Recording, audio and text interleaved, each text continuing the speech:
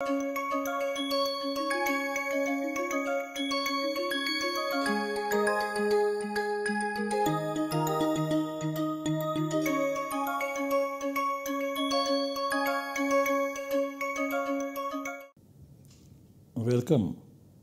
I welcome you all to this lecture in the course Samasa in Paninian Grammar, and this is the first course on Samasa. We begin by reciting the Mangalacharana. Vishvesham Satchidanandam Vandeham Yokhilan Jagat Charikarti Baribharti Sanjariharti Leelaya.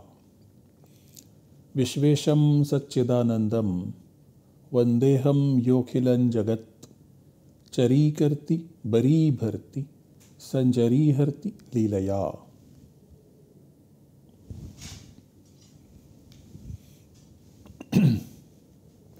So far, we have been studying several key terms that are significant in the description of the process of compounding in Sanskrit as described by the Paninian grammar.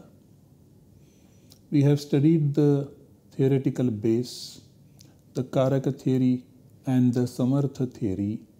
We also studied the two types of Samarthya, Ekarthi Bhava and Vyapeksha. We also studied the interpretation of the word Samartha, where one word means capable of and the other means the conveyor of the same meaning, Samaha Arthaha. Then we also studied other basic terms like Nitya Samasa, Anitya Samasa, Vaikalpika Samasa, and so on. Now in this lecture, we study the steps in the process of compounding.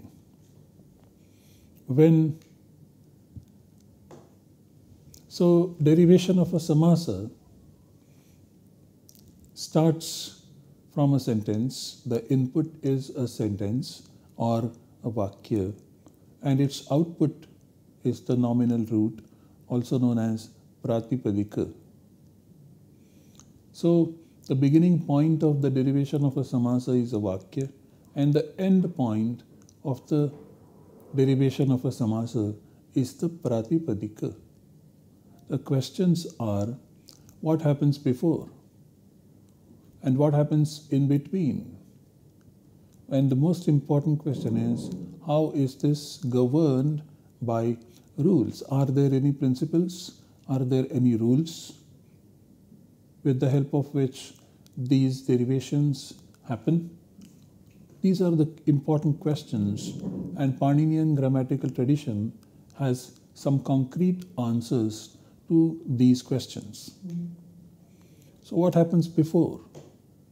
So before, there is a cognitive stage, and in accordance with the description of the process of speech production as described in the Paninian grammar, right from the Paniniya Shiksha onwards, the speaker collects the meanings which are stored in the Arthakasha as independent and separate items. And the speaker collects these independent separate items in a merged manner or in the integrated way. Then the speaker selects words from the Arthakasha in correspondence with the Arthakasha. And these words selected from the Shabdakasha, they express these integrated or merged meanings. And this is the beginning, and then the next process starts as described in the Paniniya Shiksha. Atma buddhya sametyarthan mano yunkte vivakshaya manah kayagni mahanti saprerayati marutam marutastu rasi charan Mandram janayati swaram sodirno murdhnepi hato vaktramapadya marutah varnan janayate. These are the sources from Paniniya Shiksha, and these are explained in detail in the other course called Introduction to Paninian Grammar. So the next question is, when does it start? When does the process of compounding start? So if we have this as a meaning, king's man goes to Kashi. So the speaker has collected these meanings in his Arthakasha. King's man goes to Kashi. Now the speaker also intends to merge the meanings king's man. And if that is the intention, the speaker also marks the words in the sentence expressing these meanings and then converts them into the technical elements. And this is the beginning of the process of compounding. Now, this is also recorded as a rule by Panini in the Ashtadhyayi. The rule is Shashti. Ashtadhyayi 2.2.8. This sutra means a word ending in sixth subtriplet is compounded with the other interrelated word ending in a subtriplet, any of the subtriplets. Now this is the rule-based support provided by Panini in this particular process.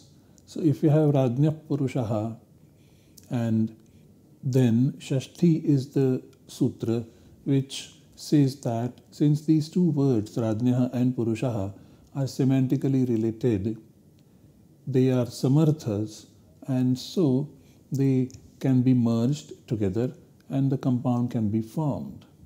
So Shashti is the sutra that governs this particular process of compounding, and it triggers the process of compounding. Then we have Rajnyaha and Purushaha selected for the process of compounding from the respective sentence. From Rajnyaha and Purushaha, which are the two padas having nas and su as the sup suffixes, we then note these suffixes down. So Rajnyaha and Purushaha, this is the sentential context. And now we are taking the sentential context as the input, but we will have to remove this sentential context partially, and that is the reason why we then remove nas and su, but that we shall describe in a while. When we write Rajnyaha and Purushaha as Rajan plus nas plus Purusha plus su in this particular format, this is called Alaukika Vigraha. This is called Alaukika Vigraha as against these words which form the Laukika Vigraha. By Laukika Vigraha means this resolution is part of the actual sentence which is actually used by the speaker in the daily communication. And it is these words which are part of the sentence which can convey and which do convey the same meaning as the compound Rajapurusha conveys. So Rajnyaha Purushaha is the Laukika Vigraha used by the people who communicate. When we convert it into the technical terms like Rajan plus nas plus Purusha plus su, this is not what a common man recognizes as a valid sentence, which is very true.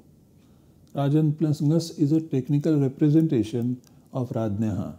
Purusha plus su is the technical representation of Purushaha.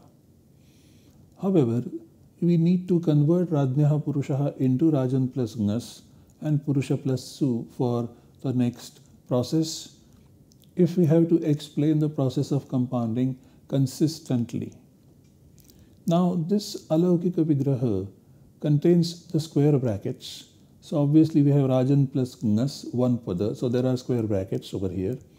Purusha plus Su, this is another pada, and so there are these square brackets. And there are other covering square brackets indicating that these are now going to be the input of the process of compounding. Now, the Alaukika Vigraha is a resolution which is not used in the usage by speakers. This corresponds, however, with the resolution that is used by speakers. So Rajannas and Purushasu are nothing but Rajnaha and Purushaha respectively.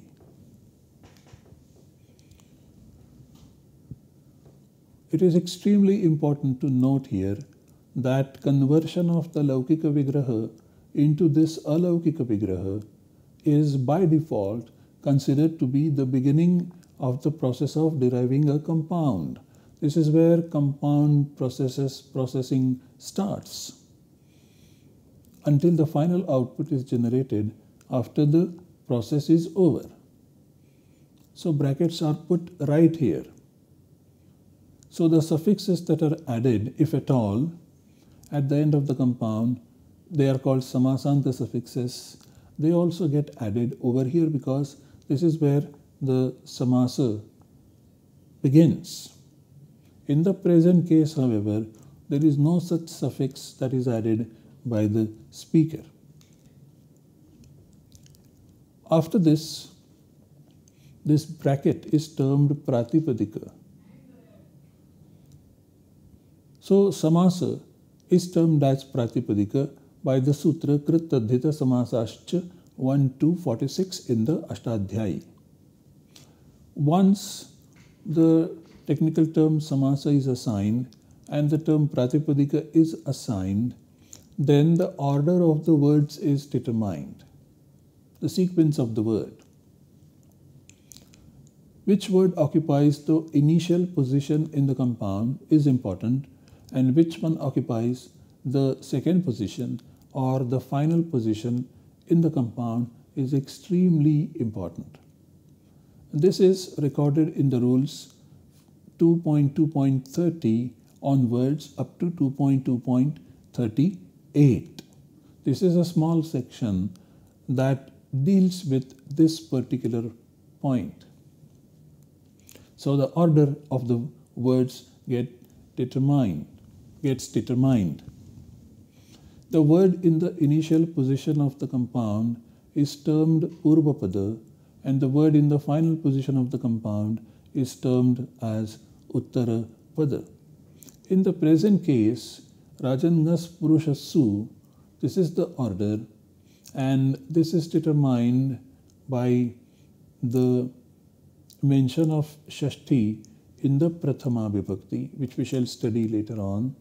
So now Rajan plus Ngas is occupying the initial position, and so this is the Purvapada, and Purusha plus Su is occupying the final position, so it is termed as Uttarapada. Then comes a very, very important stage. And in this stage, the sups in both the Purvapada and the Uttarapada are deleted. It is these sups which are the sentential markers, so to speak.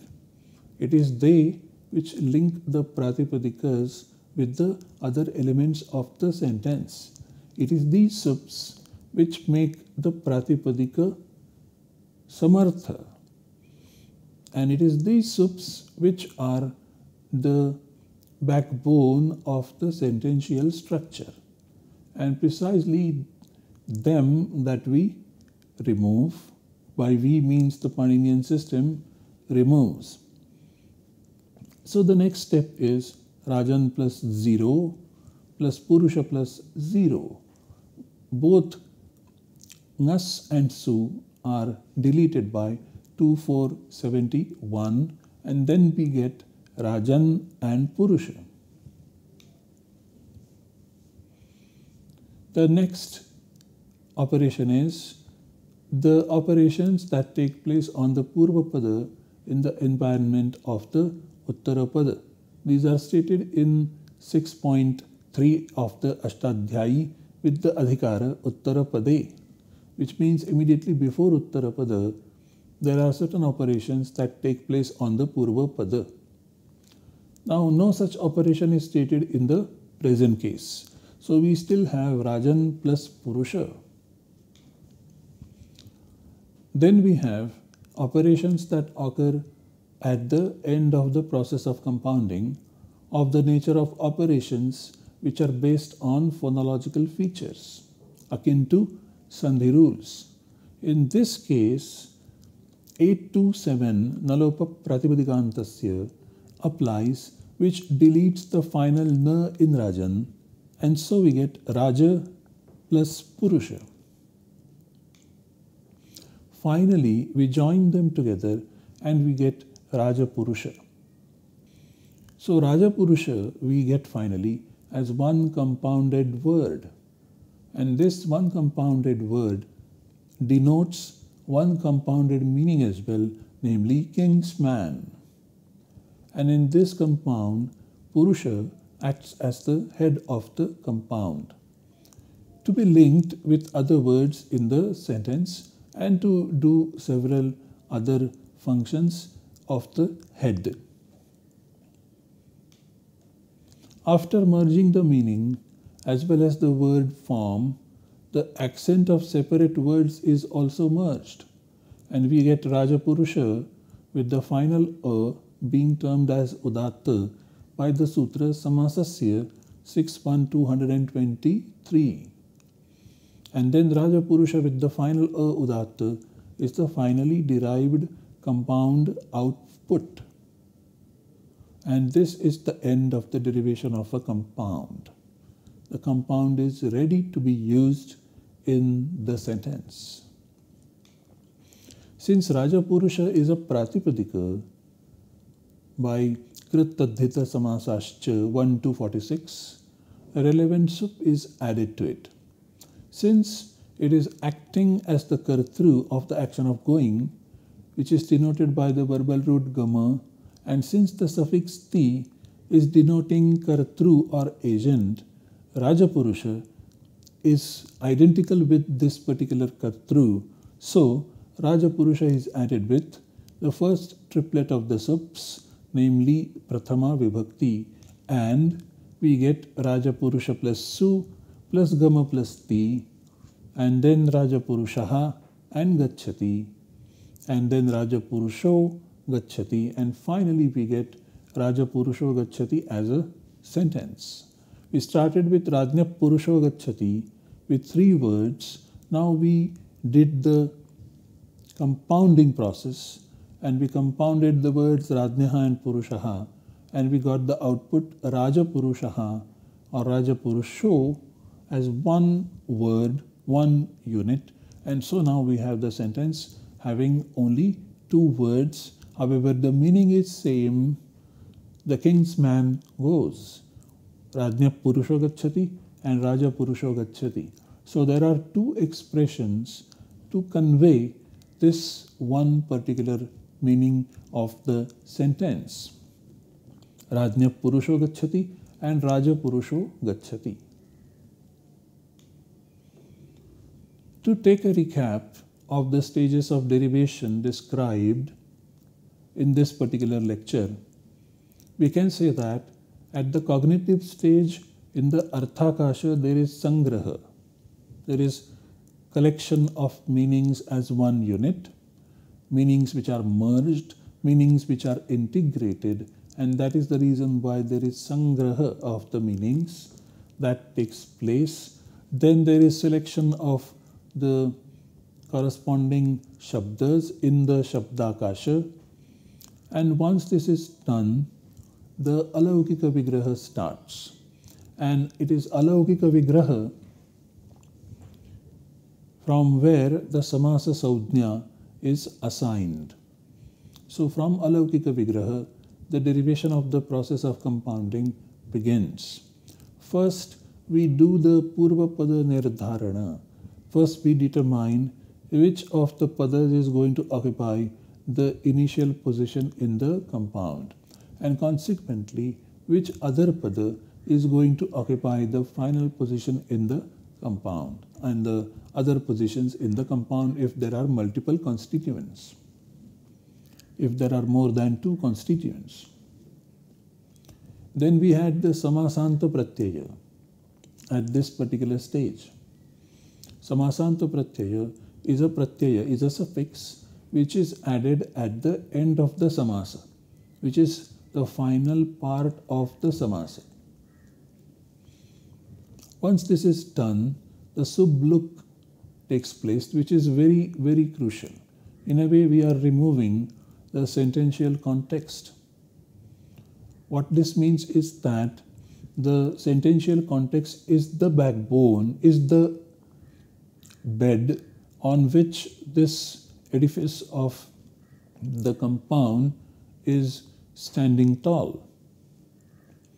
So, in the process of compounding, the sup gets deleted, but even though it is deleted formally, it does remain there in the form of the meaning, because meaning is very much there, and that is the reason why the pratipadika of this kind is also termed as pada, and that is the reason why we can apply 827 nalopa pratipadikantasya, which has a condition that the pratipadika should be a pada, and that is what happens when you do the subluk. So Rajan is a pratipadika, but it is in this context also a pada. Just the sup is deleted, but that doesn't mean that there is no subanta. So this is subanta. Just the formal context is being erased for the smooth arrival of the output. So subluk is extremely important. After the subluk is done, there are some purvapada karyas which are done. Purvapada karyas are the operations that take place on the initial member of the compound. Then we have varna karya, some phonological operations, also known as the sandhi karyas, and also known as some other karyas which happen only at the end, followed by the swara karyas, namely the operations of the form of the accent. This is how the compound gets derived, starting from the cognitive stage and coming up to the swara karyas, the accent operations. And then we say that now the samas output is ready to be used in the sentence. To summarize, the derivation process of the compound begins at the cognitive stage and actually ends in the cognitive stage only. The process described in the grammar states the processes that happen at the cognitive level. Subluk in this case is very significant. The sup is very much there as part of the process of compounding, and that is the reason why, in order to explain a particular compound, a speaker can explain the compound in terms of the sentence using the sups properly and in adequate manner. So, these processes which are described in grammar, namely the subluk, etc., they are the processes that happen at the cognitive level of the speaker as well as the listener, and that is the reason why any listener or hearer can definitely assume and understand the meaning of a particular compound in the form of a sentence. So one speaker may ask another one the explanation in the form of a sentence of the compound, if one is not able to understand the meaning based on the context. One may also confirm the meaning that is already comprehended by asking the other person the explanation in terms of the sentences. The processes that we do on paper or we do digitally, they are nothing but the representation of all these cognitive processes. So actually, when we say that the Purvapada operations happen, these operations do not happen haphazardly. They happen in the cognitive stage where the entire word gets replaced by the modified word and so on. And by default, all these processes are followed. And there are exceptions. Like for example, the subluk process, which is so significant and so basic in the process of compounding. There are some exceptions. That means that there are examples of compounds where the subluk does not happen. Such compounds are generally known as aluk samasas, and we shall deal with them as and when those examples occur, and we shall explain them. But the point to be noted is that these are the exceptions, and Panini has described them in a small section in 6.3, starting with aluk. The first sutra in 6.3 is aluk uttarapade, and aluk continues from 6.3.1 up to 25, and these are the sutras which tell you where the luk does not happen. So by default, the processes that are described here, they are followed. However, there are some exceptions. We will refer to these texts, and we have referred to these texts in this particular course. These are all the traditional sources. And now we shall deal with the other basic principles, other terms and processes in the process of compounding in the coming lectures. Thank you for your patience.